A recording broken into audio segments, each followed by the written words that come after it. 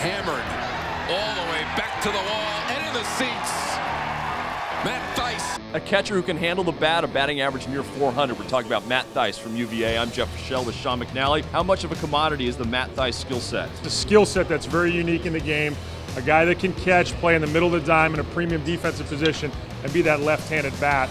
Certainly really hard to find. This past season, 220 bats, just 14 strikeouts, 36 walks. Yeah, that ratio is amazing. He's a contact guy with some power. It's gap power, a guy that works counts, gets on base, and that skill has become more and more valued. Guys that can grind out at bats and raise pitch counts, and he's really good at that. Swung on, grounded right side, and threw for a base hit. Some more two-strike hitting from Matt Thaiss.